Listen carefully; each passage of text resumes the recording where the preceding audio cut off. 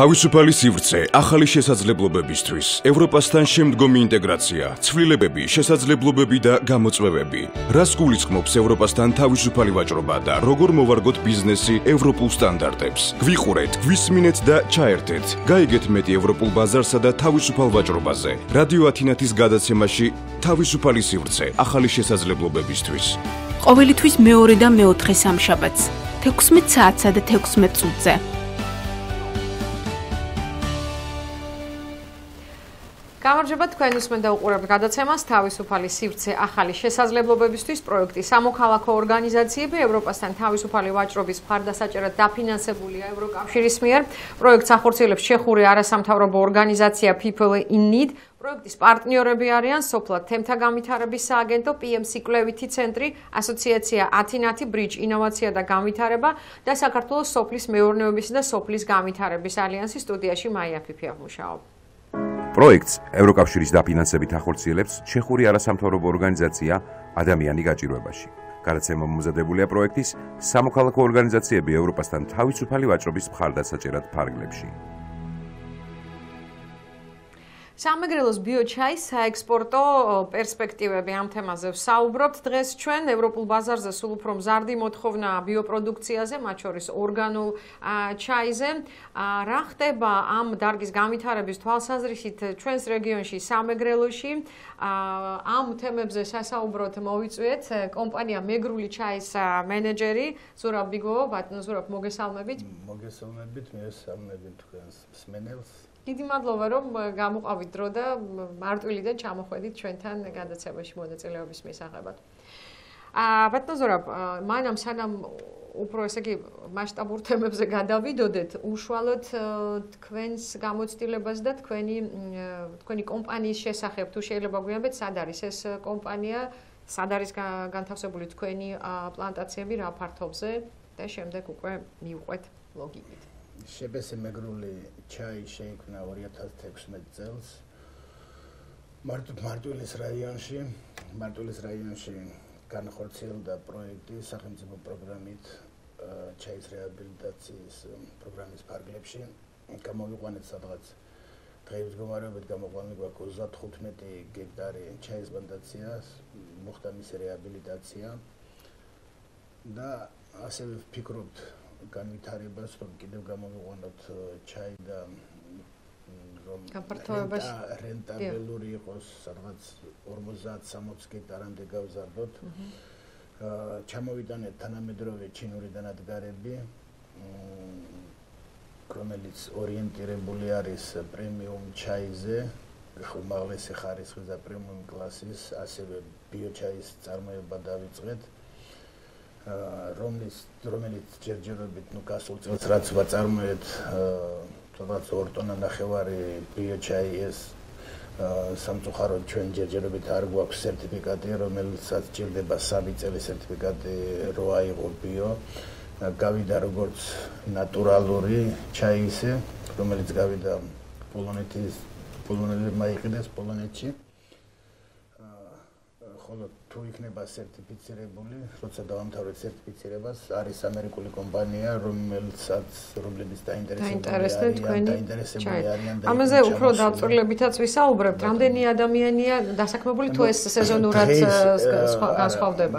დღეს მდგომარეობით სადღაც 40-50 კაცამდე არის დასაქმებული ადამიანი, რომლებიც საშუალო ხელფასი არის დღიური 30-40-50 გააჩნია ვინ რა საქმიანობას ეწევა. ხოლმე რამდენს კრიფავს ინგროპოლერად ვერ კრიფავს მაგრამ მინიმალური არის ხოლო ვინც გასუფთავებაზე მუშაობს 30-35-40 ლარი გამოზდით დღეში ჯერჯერობით.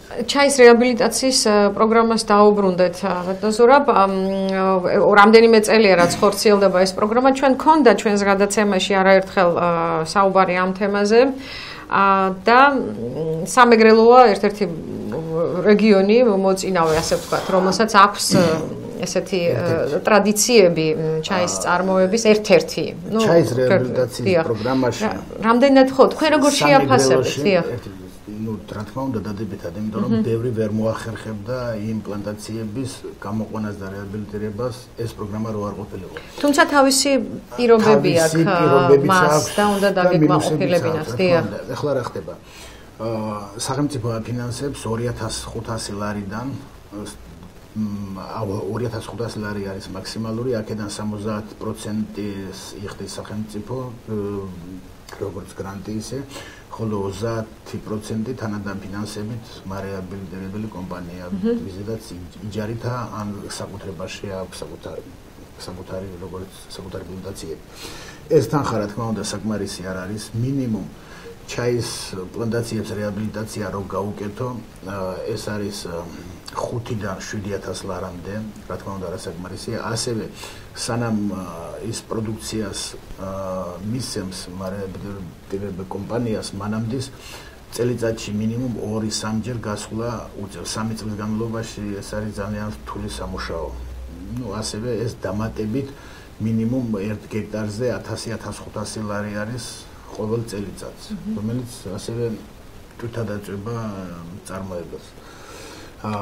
სამეგრელოში დღეს მდგომარეობით რეაბილიტირებული არის სადღაც 600 გექტარ ჩაის 600 გექტარი ჩაის პლანტაცია. აქედან თქვენ მოგძანეთ ლაზი, რომელსაც აქვს 250 გექტარი, 100 გექტარზე მეტი აქვს კიდევ ვიქარის PPS კომპანია. დიახ, ეს ჯორში აქ დიახ ლეონის იყო ჩვენი მარტივში ყველაზე დიდი 102 გექტარი აქვს, ჩვენ გვაქვს კიდევ არიან რამოდენიმე. ჩხოროწყუს რაიონში არის 3 კომპანია, სადაც 100 გექტარამდე რეაბილიტირებული, მაგრამ სამეგრელოს აქვს ძალიან დიდი პოტენციალი. სამეგრელოში კიდევ არის შემორჩენილი სადღაც რამდენად რთულია აი ამ რეაბილიტირება დიახ. რთული არის, მაგრამ შესაძლებელი არის და სავალდებულო არის. დღეს აი ამ წელს კიდევ მიდგომა უფრო სხვანაირად შეიცვალა. თვითონ გუბერნატორი ძალიან დაინტერესებული არის, ყოველ დღე კითხულობს დაავალა მთლიანად ჩაის პასპორტიზაცია, აღწერა თუ რამდენი გექტარი არის სამეგრელოში. ამ პროგრამის ფარგლებშიც ხო დაიწყო, მაგრამ გრძელდება ეს, თუ არ არის ჯერ დასრულებული. გრძელდება რეაბილიტაციის პროგრამა, მაგრამ სამწუხაროდ წლევანდელი რესურსები, ფინანსური რესურსები ამოწურული არის. მომავალი წლიდან გაგრძელდება და უფრო მეტი თანხები იქნება სახელმწიფოს მიერ გამოყოფილი ამ რეაბილიტაციაზე. მე მინდოდა იმის თქმა, რომ სამეგრელოში შეიძლება დამატებით 1200-დან 1500 გექტარამდე რეაბილიტაცია. 2000 გექტარი რეაბილიტირებული ჩაი, ეს არის 8000 სამუშაო ადგილი. ეს ნაწილობრივ მაინც გადაწყვეტს უმუშევრობის პროგრამას. ამისთვის სახელმწიფო უნდა აიღოს ინიციატივა, რომ დაეხმაროს ამ მეწარმეებს. დიახ. დასაცავი არის თვითონ რის ეშინიათ მეწარმეებს აი ამ პირობების რაც ჩადებულია თუ სხვა მიზეზები არსებობს იმიტომ რომ მინის აწარმოც უნდა გადასახედი არის მან რა თქმა უნდა საწარმო არ არის სავალდებულო რომ ესენი დაიტვირთონ იმ ვალდებულებით რაც მაგ პროგრამაში არის გაწერილი იგივე აუცილებლობა მინის საწარმოს შექმნის არ არის ეს აუცილებელი სოფლიოში არ არის ამისთან ხო ანუ ამას ასაბუთებდნენ იმით რომ თქვა სავალდებულო არის ვალდებულება ერთი უნდა იყოს სახელმწიფოს რომ გადაარჩინოს პლანტაციები ამოძირკვისგან და გაველურებისგან მივიღოთ ფოთოლი არის ფაბრიკები თავარი არის კონდეს ნედლეული ფაბრიკები დღეს მდგომარეობით საკმარისი არის რომ გადაამუშავონ თუნდაც ის იგივე რეაბილიტირებული 2000 გექტარი რომელზედაც მე ვლაპარაკობ უბრალოდ უნდა მოხდეს დახმარება ამ ფაბრიკებზე მოხდეს გადაიარაღება კი ჩინური კარგი არის სადღაც მაგრამ მაინც გუშინდელი დღე არის და უნდა ვეცადოთ რომ გადავიდეთ იაპონურ მეთოდზე იაპონურ დანადგარებზე იაპონური დანადგარები ძვირადღირებული არის მაგრამ ამაშიც არსებობს რამოდენიმე პროგრამა იგივე აწარმოეს საქართველოში ან სხვა პროგრამები და ასევე სახელმწიფო რესურსები უნდა გამოყოს ან პროგრამები რომ დაეხმარონ მეწარმეებს. თქვენ თვითონ ხართ ამ პროგრამის ბენეფიციარი როგორ ჩვენ ეს 35 გექტარი გამოვიყვანეთ სახელმწიფო პროგრამით. შეიქმნა ნედლეული. სადახდეთ გადამუშავებას როგორ მიდიხართ თქვენ? ყველაზე დიდი პრობლემა არის კიდევ ერთი არის კანონი, რომ 50% შეიძლება კუპაჟის გაკეთება. იმპორტირებული ჩაის გაზავება ქართული ჩაისთან ერთად და ამის შემდეგ რეალიზაცია როგორც ქართული ჩაის. სამწუხაროდ ეს ირღვევა ცალსახად სადღაც 50 კი არა 80% იმპორტირებული ვადაგასული ჩაი შემოაქვთ ირანიდან, ასევე სხვა ქვეყნებიდან, რომელსაც ქართული ჩაი კონკურენციას ვერ გაუწევს წევს, იმიტომ რომ ეს ჩაი არის არა მარტო ფასის გამო, კარგი ჩაი ყველგან ძვირიღებს. შემოაქვთ ძალიან ცუდი ჩაი, რომელსაც თითქმის უმრავლესობას ვადა გასული აქვს, სხვა ბაზრებზე არ იყიდება, შემოაქვენ, აზავებენ და ყიდიან როგორც ქართულ ჩაის. ეს როგორც ხარისს აგდებს, ასევე ფასს აგდებს და იგივე წარმოებლების ჩაი, რომლებიც დღეის მდგომარეობით რაც სამეგრელოში და საქართველოში, იგივე გურიაში, ქობულეთში, იმერეთში, აჭარაში, რაც იწარმოება ჩაი, ბევრად უფრო ხარისხიანი არის, ვინმე ნებისმიერი იმპორტირებული ჩაი. ხო, აი ზუსტად ხარისხზე მინდოდა მეკითხა, ანუ რამდენად კონკურენტუნარიანია როგორც საექსპორტო თვალსაზრისით, ასევე ადგილობრივ ბაზარზე.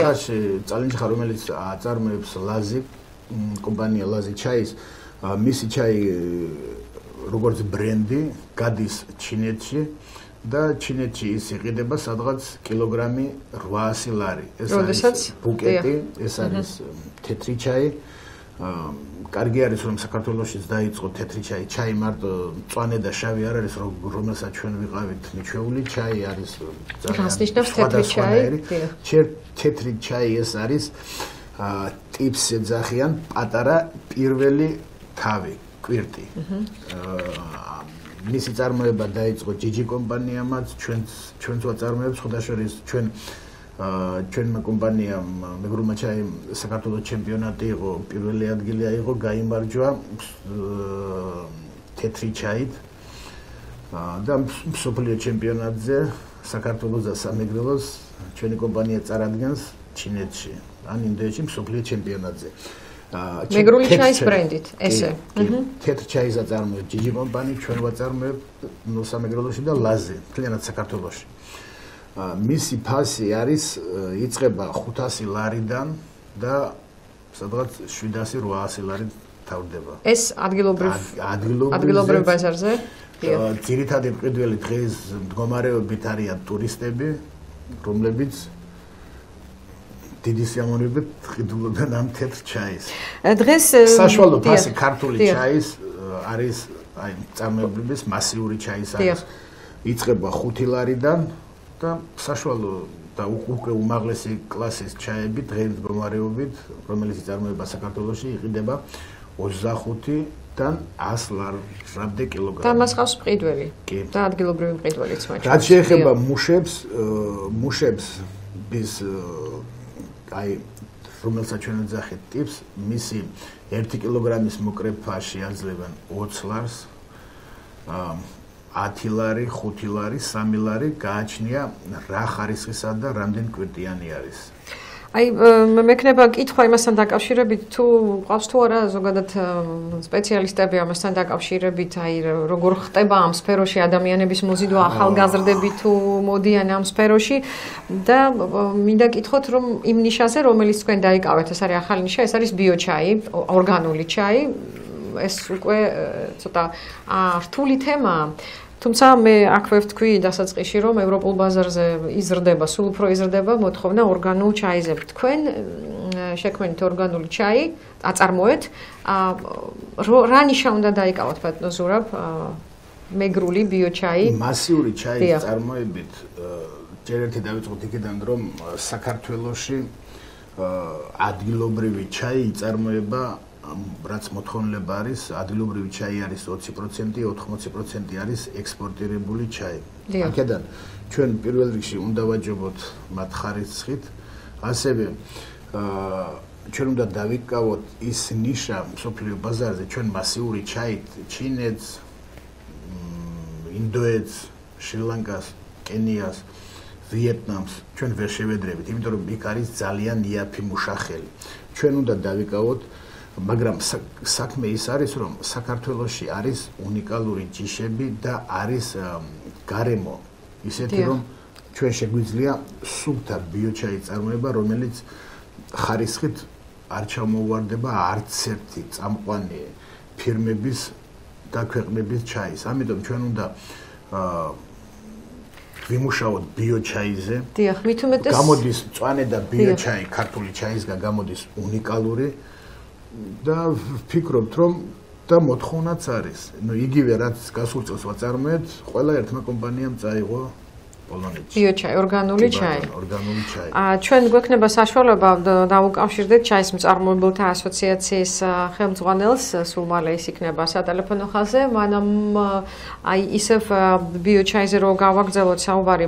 რამდენად რთულია ევროპის ბაზარზე გასვლა, თქვენ ახსენეთ, რომ ბიოსერტიფიცირება გჭირდება და ამას ჭირდება დრო. ამ სერტიფიცირებაში სახელმწიფო უნდა დაეხმაროს, იმიტომ რომ სერტიფიცირება რომ მოახდენოს ნებისმიერმა დამწყებმა ორგანიზაციამ, მას ეს უჯდება მინიმუმ $8,000 3 წლის განმავლობაში.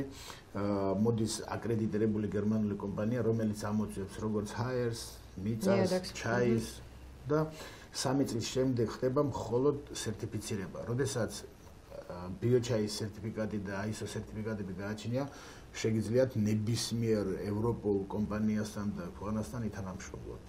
თქვენ გეგმავთ ამას? კი, უკვე დავიწყეთ. ამ მიმართულებით ეს პროცედურა. მინდა კითხოთ თვითონ ჩაიზე როგორც კულტურაზე, რომლის რეაბილიტაცია ხდება, ეხლა რამდენადაც ვიცი, ის მავნებლები, რაც ეხლა საერთო უბედურებას წარმოადგენს, არ არის საშიში, არ არის საშიში. ანუ ჩაის არ ეკარება. ეს კიდევ ერთი პლუსია. კი, ერთი პლუსია. თანაც ამინდიც იმდენად არ მოქმედებს ჩაიზე, ეს სტაბილური არის, მოსავალი არის სტაბილური. ყოველ წელიწად შეგიძლია ერთი და იგივე რაოდენობის ჩაი მიიღო, ფოთოლი მიიღო, თავარი არის თუ როგორ მოუვლი მას. და ბატონო, ხა შეგაწყვეტინოთ, თუნდა ყავს სატელეფონო ჩართვა გვაქვს ახლა და ბატონ თენგის სვანიძე, ჩაის მწარმოებელთა ასოციაციის ხელმძღვანელი გვერდება. ბატონ თენგის, მოგესალმებით. მოგესალმებით. ძალიან დიდი მადლობა, რომ ისევ ჩვენთან ხართ და გამონახეთ დრო, რომ ჩაგვერთოთ.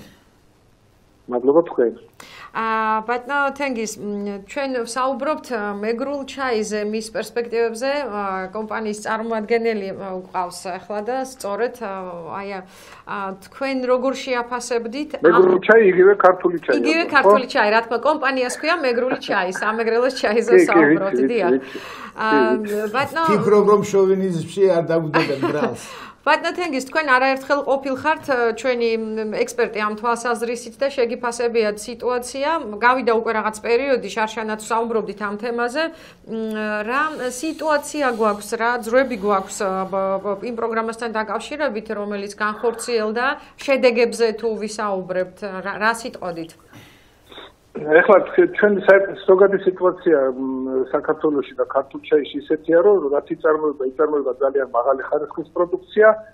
ეს გამოწვეული იქიდან, რომ 90-იან წლებში პრაქტიკულად ჩვენ ჩაის პლანტაციები მიწვეული ქონდა.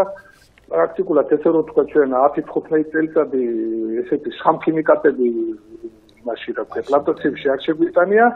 ამდენად დაიბადა იდეა და ძალიან კარგი რომ ვაწარმოოთ ბიოლოგიურად სუფთა პროდუქცია, ანუ ბიოჩაი. ამას მრავალი ადამიანი გამოეხმაურა, მათ შორის ერთ-ერთი მათგანი არის ეს მეგრული ჩაი, რომელმაც სხვათა შორის ფესტივალი ჩატარდა ახლა პარალელურად თბილისში და თვალწები მაგალ ჩაი მაიღო ერთ-ერთი პირველი ადგილი ამ ხალხის და ბიოჩაის წარმოებაში და ძალიან მისასალმებელია. ბატონო თენგის, პროგრამა რამდენად წარმატებული იყო, როგორ თვლით თქვენ და გრძელდება რამდენადაც ვიცი ეს პროგრამა ჩაის რეაბილიტაციის გაიზარდა თუ არა, ჩაის პლანტაციების რეაბილიტაციის პროგრამა და გაიზარდა თუ არა იმ მეწარმეთა რაოდენობა, ვინც ჩაერთო ამ პროგრამაში, თქვენი შეფასება, არა მარტო სამეგრელოში, რა თქმა უნდა. რა თქმა უნდა, მე ზოგადად დარგების დახმარება სახელმწიფოს მხრიდან დიდი მოხარული და ის არა ვარ, რა ქვია, წინააღმდეგი ვარ ხოლმე რაღაც მომენტში, მაგრამ ჩაის დარგს აუცილებლად სჭირდებოდა რაღაცა სტიმული, საშუალება სახელმწიფოს მხრიდან და ეს უკვე მესამე წელიწადია მიმდინარეობს ჩაის პლანტაციების რეაბილიტაციის პროგრამა და რამოდენიმე ასეული ჰექტარი პლანტაციის გამოყვანა და განახლება მოხდა. ამან რა თქმა უნდა აღმოფხვრა დეფიციტი მედლეულსა და წარმოებას შორის რაც იყო, ანუ მედლეული და ფოთოლი პრაქტიკულად არ იყო, ხართული ჩაის წარმოება და ფოთოლი სადებარი იყო, ასე ვთქვათ მედლეული. ეხლა ეს მედლეული ეს დისპროპორცია ნელ-ნელა აღმოიფხვრა და რამდენიმე ასეული ჰექტარი პლანტაციის რეაბილიტაციამ საშუალება მისცა მეწარმეს ადგილობრივ უცხოელ ინვესტორს გააშენონ ჩაის ფაბრიკა და აწარმოონ ხანგრძლივი ჩაის პროდუქცია. ბატონო თენგიზ, არაერთხელ ქონია საუბარი შიდა ბაზარზე და ასე ვთქვათ, რამდენად იმაზე თუ რამდენად კონკურენტუნარიანია ქართული ჩაი, აქ საუბარი იყო იმაზე, რამდენად სამართლიანი პირობებია იმპორტირებულ საქონელთან შედარებით. რა შეიცვალა? ჩვენ მქონდა ამაზე საუბარი ადრეც, რომ პრაქტიკულად ამ კუთხით არაფერი არ შეცვლილა, გარდა იმისა, რომ დინამიკაში სახელმწიფო უკვე ფიქრობს იმაზე, თუ როგორ ჩააყენოს ქართული ჩაი იმპორტირებულ ჩაისთან თანაბარ პირობებში. მე ვგულისხმობ იმას, რომ იმპორტი კი არ აიგზავნოს, მართლა დაგვიფაროს. რა თქმა უნდა. შეღავათები არ ქონდეს იმპორტს, ანუ ყველაზე მთავარი რაც არის, არ შემოვიდეს იმპორტირებული ჩაის პროდუქცია დემპინგური ფასით, რომელიც საბოლოო ჯამში განდევნის ადგილობრივი ბაზრიდან ქართული ჩაის პროდუქციას, ვინაიდან თვითღირებულება ყველა პროდუქცია აქვს და როცა დემპინგი შემოდის, მაშინ მომხმარებელი რა თქმა უნდა ია პროდუქციას ირჩევს და ქართული პროდუქცია იმდენად აღარ იყიდება. ამ მიმართულებით მიდის მუშაობა და თუ არ ვწდები, რამდენიმე წუთი უკვე ინფორმაცია იყო ეკონომიკის სამინისტროში ხონდა შეხვედრა და პარლამენტი უკვე დაიწყებს ანტიდემპინგური კანონზე მუშაობას და აპირებენ ამ კანონის მიღებას, რომელიც კიდევ ერთხელ ვამბობ, სამართლიან პირობებში, კონკურენციის პირობებში ჩააყენებს ქართულ პროდუქციას და მერე ვნახოთ ვინდის აჯობებს. შეეხება ხარისხით. კონკურენციას ყველა სახის შემოტანილი პროდუქციას გაუწევს ქართული ჩაი, სამომავლოდ თქვა ისეთი ხარისხიანი წერტილი. და კიდევ ერთი კითხვაც, ბატონო თენგიზ, ვიცი რომ ძალიან დაკავებული ხართ, აი ბიოჩაი და ბიოჩაი ორგანული ჩაის ნიშის დაკავებას აპირებს კომპანია, რომლის წარმოადგენელიც ყავს სტუმრად, რა პერსპექტივები აქვს და რა ნიშა შეუძლია დაიკავოს აი ევროპულ ბაზარზე რო ავიღოთ? აი ორი სიტყვით ვიტყვი, ჩვენ ქართულ ჩაის ვაწარმოებდით მთელი საბჭოთა კავშირისთვის, მოთხოვნას ვაკმაყოფილებით, იყო რაოდენობა და არ იყო ხარისხი. ამ ბოლო პერიოდში, რა თქმა უნდა, ჩვენ საწყობისთვის ჩაის წარმოება აღარ გვინდა. ნამდვილად ყველა მეწარმე, რომელიც ქართულ ჩაის აწარმოებს, გადავიდა ხარისხიანი ჩაის წარმოებაზე და რაც შეეხება ბიოჩაის წარმოებას, ეს არის ერთ-ერთი ყველაზე პერსპექტიული მიმართულება. თუ ჩვენ ამას განვავითარებთ და ეს პირველი მერცხალი ეს მეგრული ჩაი და ძალიან მიხარია რომ ამას აკეთებდა და შეხვდა და შემეძლება ხელს შევუწყოთ. ეს არის ერთ-ერთი ნიშა, რომელიც შეიძლება დაიჭიროს ქართულმა ჩაის საერთაშორისო ბაზარზე. კარგით, ბატონო თენგიზ, ძალიან დიდი მადლობა რომ ჩაგვერთეთ. წარმატებებს გისურვებთ. გაიხარეთ, დიდი მადლობა, წარმატებები თქვენ. მადლობთ, გაიხარეთ. ჩაის მწარმოებელთა ასოციაციის ხელმძღვანელი თენგიზ სვანიძე იყო სატელეფონო ხაზზე და მოვისმინეთ, რაც ისაუბრა პრინციპში არ განსხვავდება იმისგან, რაზეც თქვენ საუბრობდით, ბატონო ზურაბ და საკმაოდ ოპტიმისტური პროგნოზია აი ამ ანტიდემპინგურ კანონთან დაკავშირებით. თქვენ ორი სიტყვით რო შეაფასოთ ხო ესეც ხო? თანაც ჩვენი პლანტაციები მდებარეობს მდინარე ტეხურის ხეობაში, რომელიც არის ზღვის დონიდან 380-400 მეტრ სიმაღლეზე. ირგვლივ არც ერთი ფაბრიკა ქარხანა არ არის, სუფთა ჰაერია, ნიადაგი საუკეთესო, ჰაერით საუკეთესო და ვფიქრობთ, რომ მარტო აი ორგანული და ბიოჩაი ვაწარმოოთ, მაგრამ ძალიან დიდი ბევრი ხარჯები აქვს, თანაც როდესაც ახალი რეაბილიტირებული არის და ვეცდებით რომ გავუძლოთ. რაც შეეხება აღჭურვილობას, თქვენ თქვით რომ ჩვენ უკვე ჩამოიტანეთ აღჭურვილობა. როგორ საუბრობდით იმაზე, თუ რამდენად დიდია ინტერესი თქვათ ახალგაზრდებისა ამ სფეროს მიმართ, ცოტა ძნელია ეს თქვათ არ არის. ახლა ჩვენც მასე გვეგონა რომ გაჭირდებოდა მუშახელი, მაგრამ თურქეთში თურქული ვალუტის დაცემა, თურქული ფულის დაცემასთან დაკავშირებით თითქმის გაუთანასწორდა თურქულ რაც თურქეთში ხელფას იღებენ იგივე თანხას და პირიქით მუშებმა უკვე დაინაწილეს პლანტაციები და ნაკვეთები დაურიგეთ გადავეცი რომ ხალხი არ გადის და დღის მდგომარეობით მუშების პრობლემა არ გვაქვს და სხვათა შორის ძალიან ბევრი ახალგაზრდა მუშაობს. რაც შეეხება დარგის სპეციალისტებს აქ დარგის სპეციალისტებს რაც შეეხება კვალიფიციური სპეციალისტები არის იმის საშუალება რომ ეს ხალხი გასულ წელს საქართველოსდან 20 კაციანი დელეგაცია ორთვიანი კურსებით იმყოფებოდა ჩინეთში. მე როგორც ვიცი სახელმწიფო აპირებს წელსაც გადამზადებას ჩვენ ყავს ძველი ტიტეისტერი რომელსაც პრაქტიკა აქვს 30-40 წლიანი ასევე ახალგაზრდა ტიტეისტერი ყავს მელუდკიშლავა რომელმაც გაიარა კურსები და ფიქრობთ რომ კონკურენტუნარიანი სპეციალისტები ყავს საექსპორტო გამოცდილება როგორია ბატონო ზურაბ აი ამ პერიოდის განმავლობაში საექსპორტო გამოცდილება მე თვითონ როცა დიდი ჭყონი ჩაის საბჭოთა მეურნეობა იყო აწარმოებდა 1300 ტონას პროდუქციას მე თვითონ მუშაობდი ამ მეურნეობაში მომარაგება გასაღების უფროსად და ვიცი რა არის ჩაი ასევე ჩვენ თანამშრომლობა გვაქვს მსოფლიო ჩაის ასოციაციასთან ხშირ წელიწადში ერთხელ ხდება შეკრება ვესრებით ამას და ვფიქრობთ რომ როცა იქნება ხარისხიერი ბიოი ჩაი ამაზე მოთხოვნილება არის და თანაც ყოველ წელიწადს დღის მდგომარეობით მსოფლიოში სადღაც 3 მილიონ ტონამდე იწარმოება 3 მილიონ ნახევარი იზრდება მოთხოვნილება განსაკუთრებით იზრდება მოთხოვნილება მწვანე ჩაიზე მწვანე ჩაი ეს არის უნიკალური ჩაი რომელიც არა მარტო ქალბატონები ხმარებენ გასახდომად არამედ დიეტისტის არამედ ორგანიზმიდან გამოდევნის რადიაციას და ძალიან ბევრი დიდი თვისებები აქვს ამიტომ ვფიქრობ რომ არ იქნება და გადაცემის ბოლოს მინდა გითხოთ სამომავლო გეგმებზე თქვენ თქვით რომ იქნება ასოციაცია არის ჩაის მწარმოებელთა ასოციაცია თუმცა რეგიონის თავისი არის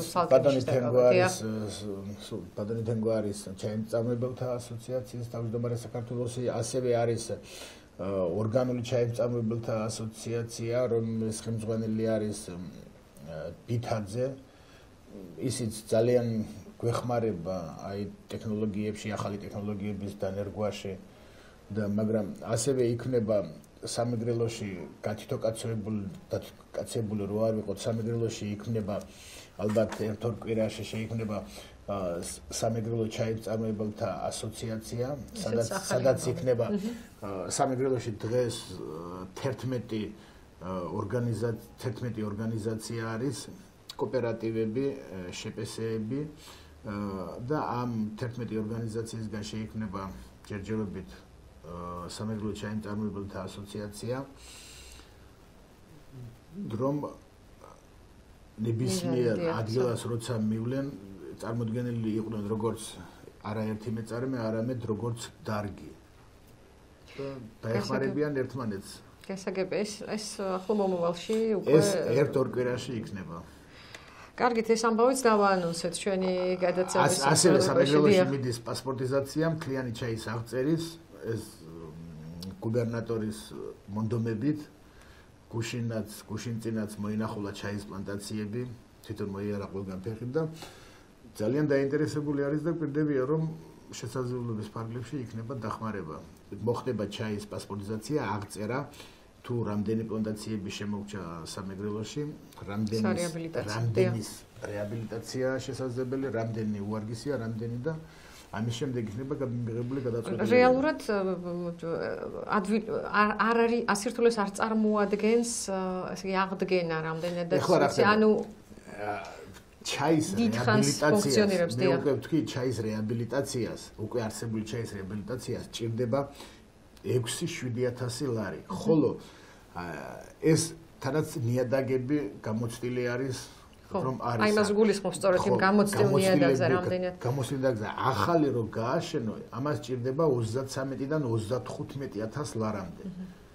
და აი ამ მზარდი მსოფლიოში მზარდი მოთხოვნილ ჩაისზე მზარდი მოთხოვნილებასთან დაკავშირებით მე როგორც ვიცი მონაცემებით 2030 წლისთვის კიდევ 1 მილიონით გაიზრდება. მიწები ხო არ იზრდება და რაც არის ჩვენ უნდა მივხედოთ იმას და ყველაზე მთავარი არის ის რომ დავასაქმოთ მოსახლეობა. ძალიან კარგი, ამით უნდა დავასრულოთ და მე იმედი მაქვს რომ კიდევ გვექნება ამ თემაზე საუბარი. წარმატებებს გისურვებთ თქვენ ამ რთულ საქმეში. იმიტომ რომ მართლაც ძალიან რთული საქმეა და ალბათ ეს მაგალითი შეიძლება мотиваცია იქნეს იმ მეცარმეებისთვის, რომლებიც ორჭოფობენ, მოკიდონ თუ არა ამ საქმეს ხელს. მადლობა თქვენ მოწვევისთვის და ინტერესებისთვის ამ დარგისთვის და ვფიქრობთ რომ ქართული ჩაის სახელი კვლავ აღსდგება. მადლობას გიხდით სტუდიაში მობრძანებისთვის. კომპანია მეგრული ჩაის მენეჯერი ზურაბ ბიგვავა არის დღეს ჩვენი სტუდიის სტუმარი. საუბრობ თემაზე სამეგრელოს ბიო ჩაის საექსპორტო პერსპექტივები.